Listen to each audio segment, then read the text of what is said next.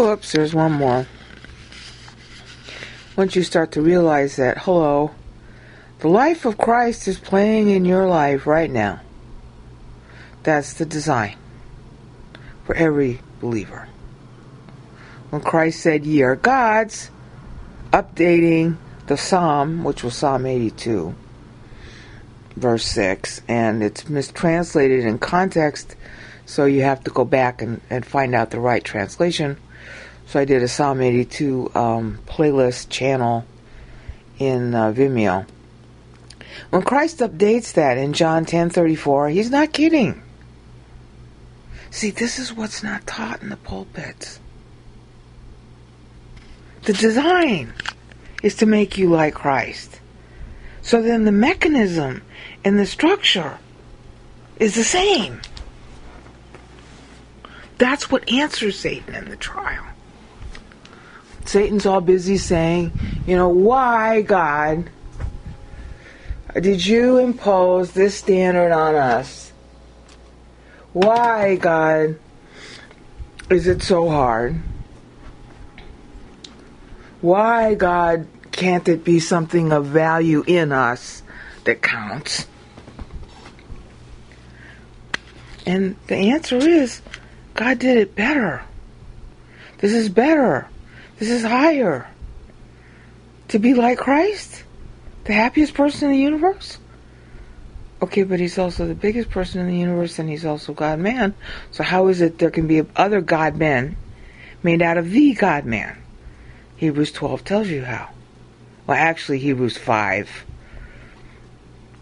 through 10. Specifically 8 through 10.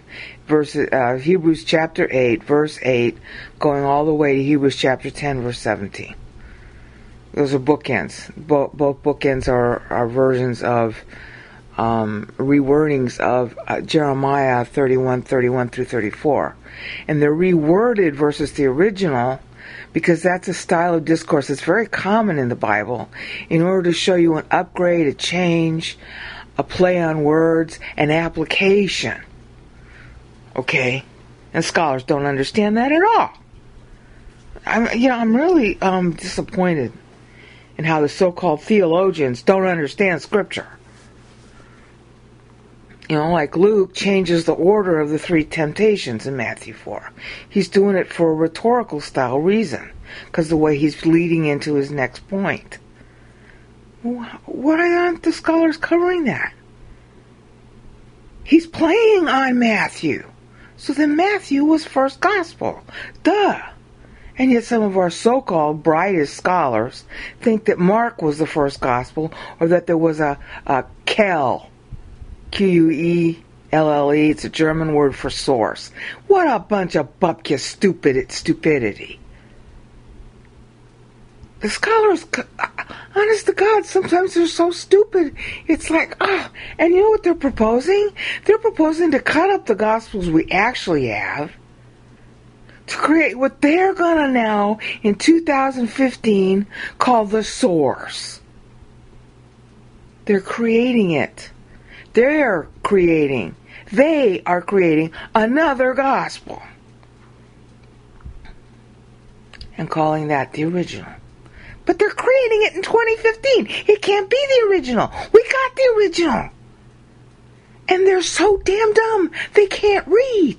They honest to God can't read. Matthew is first, and you know that because Luke surgically wraps his text around Matthew's. He tracks Matthew's text, and then what Matthew didn't say, Luke fills in. And what Matthew did say, he wraps and goes to the next point. And then Mark does the same thing, surgically wrapping around Matthew and Luke. So Mark's can only be the third gospel. That's why it's shorter, because you got 2 gospels that are really long preceding, so Mark doesn't have to add much. God. I could just throttle those so-called scholars. But see, today, all people care about is how respectable you are. They don't give a flip about the truth. If you say it and they like you, whatever the hell you say, that'll be called the truth. Because the real truth which is really its content, no matter who says it, the real truth nobody cares about. Nobody wants to know, or even listen to, or even decide, or discern. People, you'll notice, they don't actually read the Bible in the original Hebrew and Greek for themselves. Every once in a while, you'll find somebody did, like Theodore Roosevelt did. You read it yourself. Yeah, you need a teacher, but the purpose of having a teacher, just like regular school, is so that you can do it yourself too. Duh. Now, that is the theme of this. You have to do it yourself. You are a king in training. The king has to do it himself. The king gets to delegate lower things to his servants, but the king is not allowed to be a servant. And that's the killer of this. There are going to be all kinds of objections. Clearly, in Christianity, this fact, which should be absolutely patent. We all know we're supposed to be like Christ. Well, what is Christ? He's ruler. If you're supposed to be like him, you're being groomed to be a ruler. Not on this earth, although you might have some rulership duties, and those will be used for training also. It's primarily after you're dead. You are an heir apparent. You are a crown prince, or we'll say princess since we have gender down here. I'm Crown Princess Brainout. I hope when I'm dead to be called Brainout rather than my real name. Because that reminds me of Ephesians 4:23. That's why I picked the name. Which means that the Holy Spirit is your brains. That's what that verse basically says. So I want it to be the kingdom of Brainout. Now, I don't want to be a king at all. I hate the whole idea of it. Absolutely hate it. Okay, but that's my job. That's your job. Now, since this isn't taught, clearly the whole world hates it. They all have their different objections to the idea, and the commonest one will be, well, that's being arrogant, Brainout. No. Aren't you supposed to be Christ-like? Who would deny that? No one. Okay, what was Christ like? He learned. He lived on the Word. Matthew 4:4. What else was Christ? He's ruler. And the ruler pays for his people. That's why he gets to be ruler. And he's the one who makes the decisions. He's the one who sets the rules. That's why Romans 13-15 is there. The strong bear the weaknesses of the weak. That's what rulership means. That's why rulers are supposed to exist. That's the advantage of having a ruler. Somebody who can do the job better than you. So you can go do what you're better at, and the ruler does the ruling.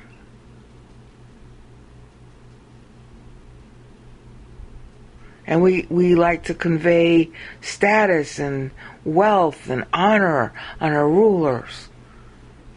Because it's a hard job.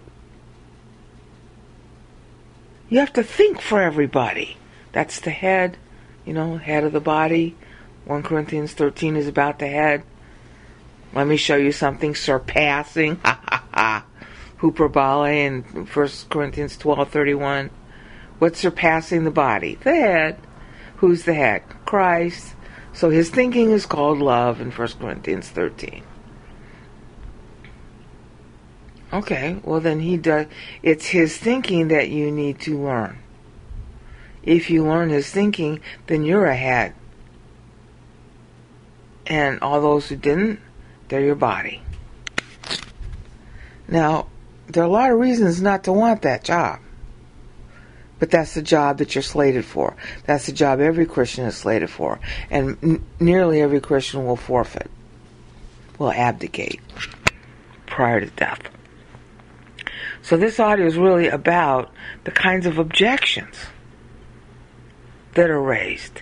That will be raised in your mind, in the mind of others.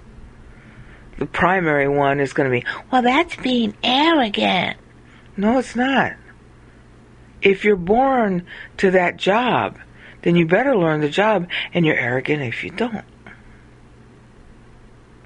And people pride themselves on how low they are.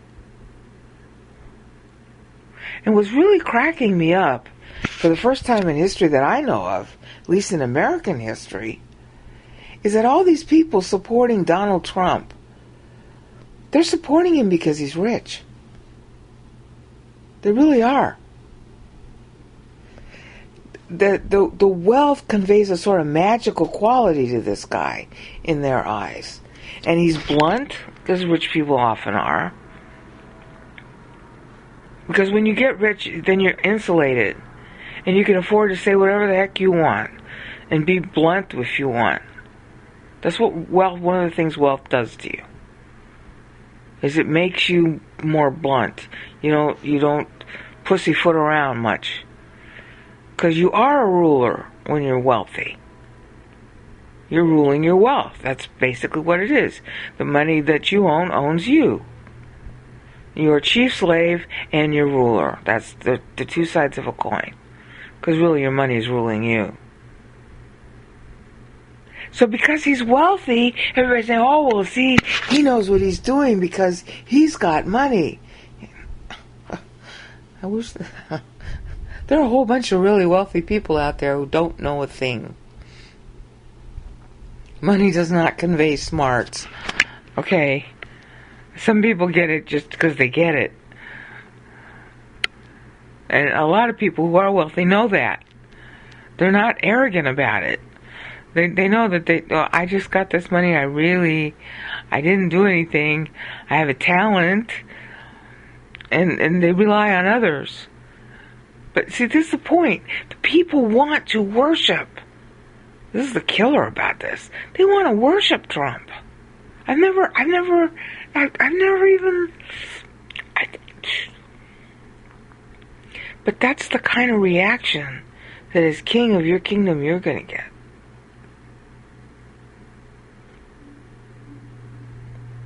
So you can tell now something of how people look up to, the rich are people everybody loves to hate. And yet this one guy, he must be right. Everything he's doing is going to save us from everything because he's wealthy and successful. Really? I'm not trying to put him down, but what his positions and stuff don't fit the expectation. So that's the number one objection that you're going to end up encountering. Here you are being groomed by God. You really are a crown prince or princess. You really are being slated to rule in the eternal state. And it's going to seem totally like you don't fit. You're going to be tempted to think it's arrogant to think of it this way. You're going to be tempted to think that you can't do it. You're going to be tempted to think that it's too highfalutin. You're going to be tempted to think it's too complicated. You're going to be tempted to think all kinds of things in the name of humility. But it's not humility. It's a different kind of arrogance. It's the arrogance of priding yourself about being low. And that's the most common arrogance in Christianity. So common and so arrogant that the common lie told about Jesus is that he was poor. He wasn't poor. He was royal family of David. You acquire property over the years. And even though you had all those wars and all the things that happened, yes, his father was a carpenter, but carpenter isn't carpenter the way we think of it today. Okay? It's a much, how do you want to call it? Architect would be a better word. He wasn't poor. You know how you know? Because he and his wife both spoke Greek. Not just Hebrew. Mary's Magnificat is in beautifully metered Greek. And her math ability is just out the wazoo. Okay, you had to be taught that. And in those days, they didn't have public schools. So that means they had tutors. Tutors are expensive. I mean, well, you can argue all kinds of things about it, but only if you were propertied did you get tutors. Okay? They weren't poor. They just weren't. So, and then on the other side of her family, you have the joining of the houses of Judah and the house of Aaron. But it's the Levitical priesthood going through Aaron. In other words, on her Mary on her I guess it would have to be on her father's side or other relatives, was at least tangentially eligible to be in the Aaronic line. Okay, that's what's so ironic about it. She was a daughter of Nathan, who was a daughter of David, a son of David. Okay, and through that line, she ends up being the mother, and that therefore is right. And he's really a descendant of David through Mary alone, because Joseph, of course, was through Solomon, and Joseph didn't. They didn't have sex. Mary was, parthenogenic pregnancy. All right, done by the Holy Spirit. He just said, yes, you're pregnant now, and that's it. Nothing sordid about it. Okay, but she is royal family of David. She's born that way. She knows it. She has to come to grips with it her whole life.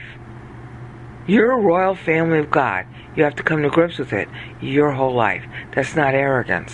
It's arrogance if you deny it. It's arrogance if you put it down. And she was not poor, and neither are you. There are many different kinds of wealth. The greatest kind of wealth is Bible doctrine. And that's your legacy from Christ, to get his thinking. And therefore you have, as my pastor liked to put it, a royal mentor. Mentor was actually the name of the teacher of Telemachus. Telemachus was the son of, what's-his-face? Odysseus. The Holy Spirit is your mentor, and that's in John 14. He's your teacher. And he appoints some human teacher to be your teacher, and he uses that human teacher to get the information in your head. Okay? And then he makes whatever that teacher says perspicuous to you, and it works best in your soul because he matches up your soul with the soul of the teacher. That's Ephesians 4:16. Okay, so the point is that you have a royal father, a royal spouse, okay, a royal teacher, and they're all God. So you're arrogant if you don't accept that. You have a royal future as a king, being trained by the Holy Spirit. That's in 1 John, running theme throughout. It's translated born of the Spirit. It really means being sired by the Spirit. Greek verb is genao, and it doesn't mean to be born, it means to be sired. It's talking about the parent. You're being sired by the Spirit. Okay, well, you're arrogant if you turn that down. I mean, think about it. What if Prince William said, well, I don't want to be king? Wouldn't we all agree he would be arrogant? Well, if you don't accept that that's who you are, then you're being arrogant. Okay, so the objection will be to refuse this position in Christ. The objection will be to say no to it. And the objection will be very attractive. Oh, that's too high. Oh, it's arrogant. Oh, I can't do this. I really shouldn't be this. I shouldn't have this. It's wrong. It's too good for me. Blah, blah, blah, blah, blah. That's one whole category of thousands upon thousands of variant objections that will hit you throughout your life, whether it's internally in your head or in the mouth of somebody else. And that's why Christianity is so in the toilet now. Because they're not accepting that their job is royal. Doesn't matter how often the Bible says it. They won't listen. They go by respectable people, which is hysterical, rather than by the truth that's in the Bible you can read yourself. John 10:34. I said, ye are gods. Now, not all pastors are stupid about this. My pastor wasn't. He stressed this. That's why I can talk about it so quickly. This was his number one doctrine. Royal Family of God. RFG, he called it. And he spent the entire book of Ephesians teaching about it. Not knowing the meter. And the meter totally reinforces what he said. I was so shocked when I found out about it. I don't know if I'll ever get over it. He spent 20 years teaching that. He spent from 1985 until 7 years. He spent just teaching the book of Ephesians alone. 1985 Ephesians. Okay? Very high level doctrine that you can't find anywhere else. Except maybe under somebody that he taught. Some other pastor, because he trained other pastors too. But, as far as I know, none of them are as good as he was. That could be untrue, because I haven't heard them all. The point is, you are a royal family of God. Jesus Christ is your husband, as an office. God the Father is your father-in-law. The Holy Spirit is mom, because that's the role he likes to play. Hebrew Rahaf, mother hen. That's why I say mom. In Genesis 1:2. He does all the things that mothers do. Jesus is all the things that husbands are to the church. And fathers all the things that father-in-laws are. So that's their nicknames. Okay? That's their roles. It's real easy to tell them apart, too, once you get old enough. Okay, so then your flip side objection is, once you realize, I'm not being arrogant. This is, this is my destiny. I'm just destined to become like Christ. Everybody knows we're supposed to be Christ-like. Okay, so now you find out what Christ was like, and the principal thing you find that he's like, well, he's God. That's ruler. And he's the Messiah. That's ruler. Stage 1 of Messiahship, pay for your people. Stage 2 of Messiahship, rule your people. So you're in the paying phase. And what pays for the people is for the thought pattern to get built in you that they are going to need once you're dead. We're all living off the thought pattern of Christ. He's our copybook, hupogramonoi, in Peter. Keep on imitating him. Philippians 2, 5 through 10. If you're commanded to imitate him, that means you can.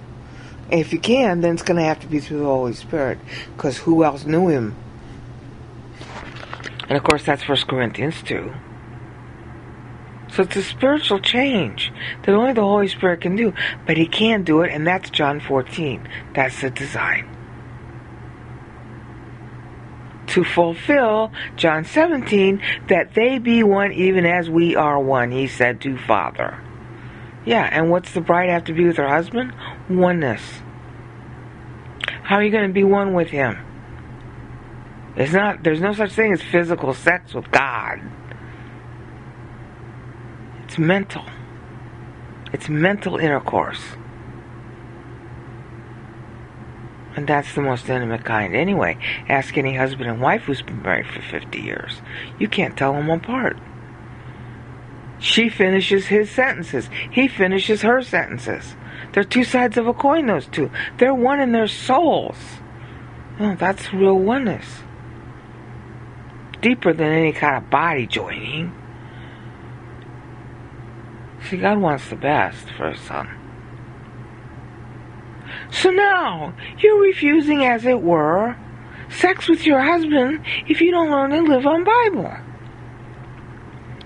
But if you do, then you have all the same problems that you have with a spouse.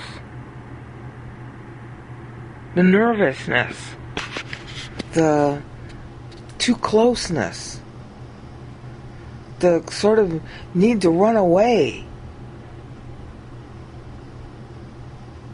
the not knowing where you begin and the other person ends. The intensity is so extreme. So that's a second objection. This is so intense. The spiritual life is all inside your head. Because he's building your head. Because that's the future. You are the fruit, not what you do. And the fruit bearing, is when you're dead, what's coming out of your head to your people, in your kingdom, going into their heads, and that's the integration. That's what pleases Dad. And they grow. And as you come to understand how true this is, the intensity, the awareness, the reality, the intimacy of it, just like a marriage, is overwhelming. And at the same time, you want it more than anything because of that. And you want to run away from it more than anything because of that. I mean, talk to people who've been married. First couple of years, it's really something. There are a lot of adjustments that the couple has to make. Because they're no longer, it's like, you don't want to live apart from the person, but damn it, being together is like, some moments it's like, you just, if you could just run away. The Latins had a cute little phrase about it. Non possum vivere tecum nec sine te. I can't live with you nor without you. And that's how you're going to feel with God too. It's so real. It's so much more real than the world around you. You're so aware of it, in the latter stages especially, that you just wish you could hide under a rock. I don't know how Abraham lived through it. I don't know how Moses lived through it. I don't know how David lived through it. The intensity is so great. So there's your second objection. The desire to run away. But at the same time, that objection, what's good about it is what's bad about it, as usual. What's good about it, of course, is that's why you want it in the first place. Oh, you finally know him, you're so close. But then the reality of that hits you every once in a while. And it's like, ah! And then here's the third objection, and maybe it isn't as strong for you. And there's a whole classes of objections, okay? The third class of objection is the fact of your relationship to people. My pastor talked about this. In the last phase of your spiritual life, which could last 10, 20 years, 2 minutes, it's unpredictable. You're tested on your relationship to God, vertical, and your relationship to life. The hardest part of that test is just knowing the answers. Just surviving the answers. Your relationship to God, you're a king under the King of Kings. And the reality of that, and the intensity of that, staring you in the face 24/7 when you wake, when you go to sleep. I'm royal family of God. I'm slated to rule. See, because by the time you get there, your status, your importance to yourself is like, who cares? And then you find out you have this enormous status where every little thing you do is going to hurt or help somebody. You don't know how, but God's going to bless or curse everybody around you based on every little thing you do. And Satan is going to see to it that he holds God's feet to the fire, so to speak, and make sure that happens. So now, what if I make the wrong choice of what to eat for breakfast? It's real easy to get anal. That's what I mean by the second category. Now we're going to talk the third category, which is the relationship to life test part. You're going to rule over possibly millions upon millions of people. A lot of them people you knew while you were alive down here. I get the distinct impression that this whole kingship thing is generational. My pastor speculated that too, but I can't prove that. It just makes sense. Okay? It makes sense to argue it. There's certain verses about how, the people who you knew here, you don't have to worry about them because, you'll have victory over them. Stuff like that. But whether or not that's true, the fact of the matter is you're going to have millions upon millions of people over whom you're going to rule. And they're going to drool on you for everything. Every little thing you do and say is going to be important and meaningful to them. That's why I say get your practice now so that it becomes natural. That's how the Queen of England does it. She dresses up for dinner even if nobody's eating dinner with her. So that it'll always be natural and easy to live in that formality. Just get your practice now. Just assume that everything you do and say and think is a life or death matter for somebody. You got to get used to the weight of that. That's your crown. I hate this. I absolutely hate this. That's why I might fail and be at the bottom of heaven's society by the time I'm dead. The idea of ruling over people, once you really love God, it's the last thing you want to do. You want to be their servant, not their ruler. Because you really are becoming Christ-like. Remember when Christ said, I call you friends? He's their ruler, but he doesn't think of himself that way. He admits it many times, but that's not how he thinks of himself. When he washed their feet, he's their ruler. And he knows it. He's not shy about it. He's not pretending. But it's not the way he wants to relate to them. He wants to relate to them as intimates, as my equals, as my friends. But you can't.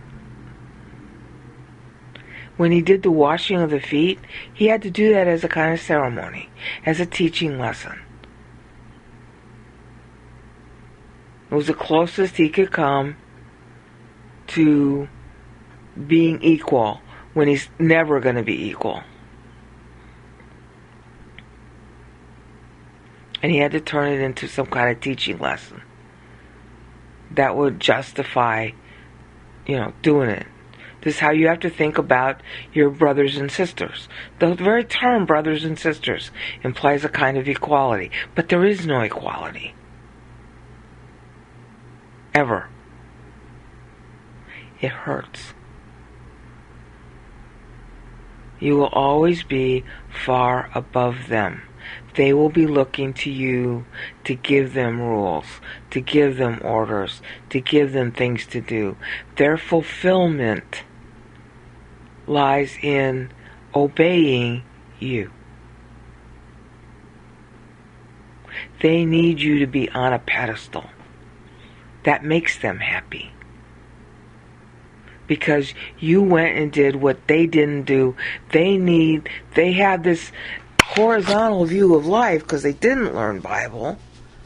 And so they need you to have all the goodies so they can say, see, you learned God, and so now you get the goodies, because for all of their being in heaven and sinless, to them everything is still just like it was down here. To them, good means having money, having fame, having popularity, being on top, having status. They're going to forever think that way. So you have to get those things. That alleviates their own sense of, what do you want to call it? Justice. They had all the goodies down here and you didn't, so now you get the goodies, and that's as it should be. So they'll look at you and they'll admire you because you're famous, you're popular, you're higher, you got more status, you're wealthy, you have all the goodies that down here people value. You'll have it in eternal state. To you, it doesn't mean that stuff. To them, it does. And it'll be a relief to them that you have it. And you have to learn how to have it. And for some of us who are training down here, we have to get some of that wealth and fame and popularity and stuff, for at least for a short time down here, just so we can understand the issues. Some of us don't need to go through having it physically. We can just learn about it in principle. I can't really say. There's going to be some period in your life where you are well off in some way, health or popularity or something, because this part of the job has got to be, trained, and there's a certain amount of on-the-job training that you got to have. But maybe a lot of it can just be learning the principles of it. Because you're already a ruler of the doctrine, which is the greatest form of wealth. You have to rule on the doctrine all day long. But you're going to be ruling people. This is the third class of objection. You're going to be ruling people when you don't want to.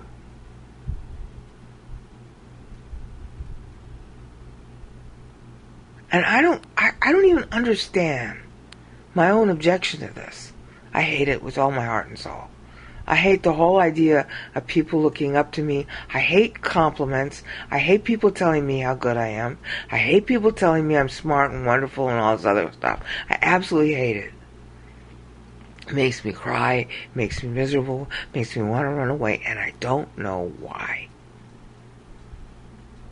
It hurts. I associate compliments with pain. So, maybe you associate it with something else. Maybe you associate it with all the dreams you had when you were a kid. And you would just love to be king or queen over a whole group of people. Well, then I'm happy for you. Now, there are a whole bunch of people out there who are very immature. And to them, ruling means they win. And that's another example with Donald Trump. All he cares about is winning.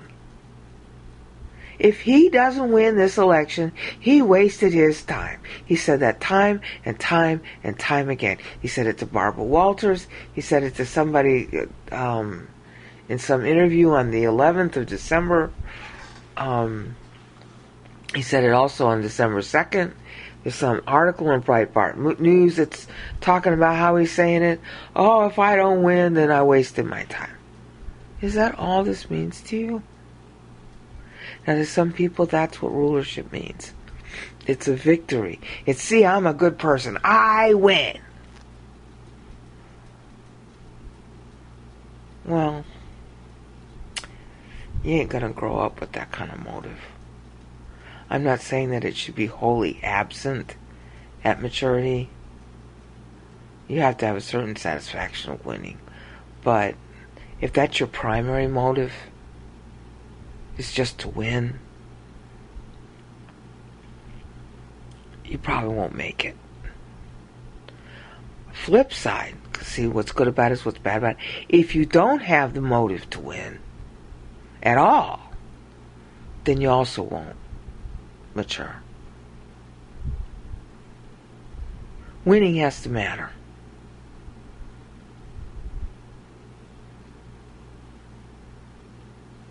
And the reason why you know that is that Christ is sitting there on the cross and it's a happiness to him. That's in Hebrews 12:2. Kara, unalloyed happiness. Good translation that my pastor made of that verse. And that verse is talking back to Isaiah 53:11. And Isaiah 53:11's Hebrew says, Yireh, he will see, while he's on the cross. Yizbah, he will be satisfied while he's on the cross.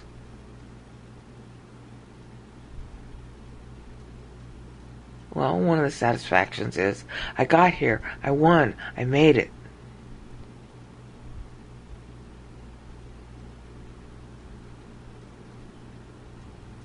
Now, how do you organize those 3 sets of objections? You can't. They hit you like barbs. They hit you like javelin stabs. They hit you, in an endearing way where you just want to wallow in them. And minutes, months can go by before you realize you've been living out an objection and you're way off course in the spiritual life. It happened to David, so it's going to happen to you.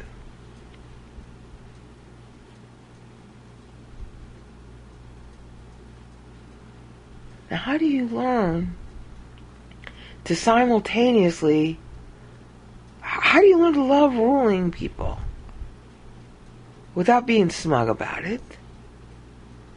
And without being, what do you want to call it? Arrogantly humble about it. Arrogantly humble. Oh, I shouldn't rule people. I don't want to rule people. I don't want to have that. And then the other kind of arrogance is to be upset about being important. That's my brand of arrogance. I'm arrogant that way. What right do I have to be upset about being important? I didn't create my importance. So then I don't have a right to be upset about it. It's an office, it's a job. And I'm not 100% sure, but I would guess that that's how you get out of the arrogance in all 3 styles of objection. It's my job. It's my office. I'm being groomed for this. I was born into the royal family of God. I'm royal family of God. This is what I got to do. And why does that sound appropriate? Because, honey, that's how royal kids are trained. If you're born rich, or you're born royal, or you're born noble, you are drilled and drilled and drilled and drilled every day of your life from the minute you're born. This is who you are. This is your position. This is how you act as a consequence. This is how you think as a consequence. You always have to know your position and be aware of it, because it's your responsibility. Now that helps balance the, headiness of realizing you're high. That helps balance the, what do you want to call it, the horror of knowing you're high. That helps balance the greediness of knowing you're high. That helps balance the desire to run away from being high. You see what I'm saying? We all do kind of tend to orient when we're upset. Well, but I gotta fix dinner, or I gotta pay my bills. You're crying, you're upset, you're hurt, you're this, you're that, or the other.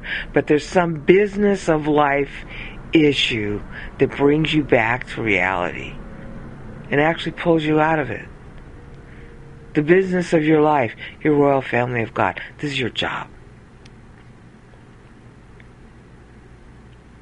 So hopefully now I finished it. I've covered the objections. If something else comes up, I guess I'll add something. Peace out.